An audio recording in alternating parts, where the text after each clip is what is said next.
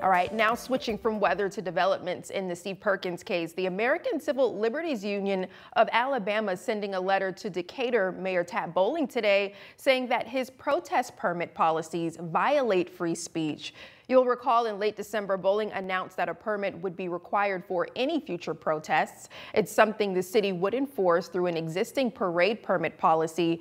The ACLU of Alabama says this violates free speech.